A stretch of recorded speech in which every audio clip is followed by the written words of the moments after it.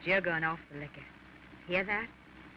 You're going to straighten yourself out, and I'm going to help you. Yes, I am.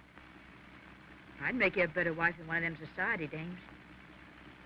And someday, I'm going to make you love me. Ain't I, Jerry? Someday, I'm going to make you love me.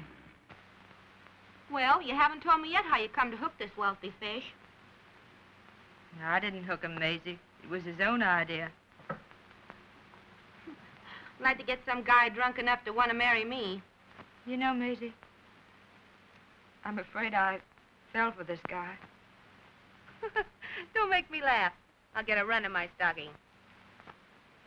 I'm not kidding. Well, I'd have gone for him if they didn't have a dime. Hello, honey. Hello, Jerry.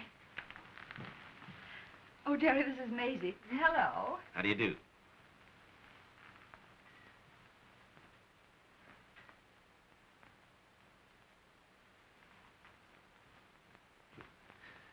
I was pretty well swacked last night. Yeah. When you started to see those pink elephants, I thought I'd have to call for an animal trainer. You're a nice girl.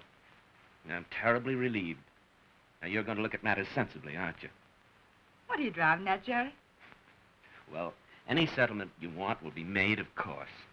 And the divorce will be arranged quietly. But I don't want a divorce. Oh, look. I know this was all my fault. And I'm sorry. Oh, but listen, Jerry. I can't say it the way I should, maybe, but I'm in love with you. Now, be reasonable.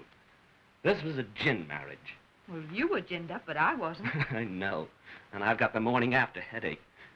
I'm willing to pay for it liberally. Now, that seems fair to me.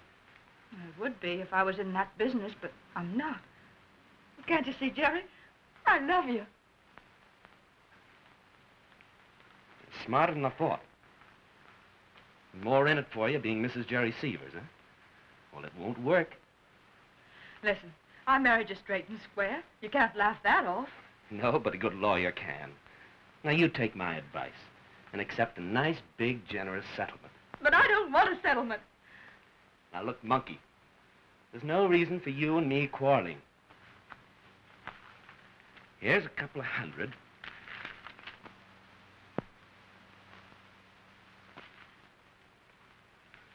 And here's my lawyer's card.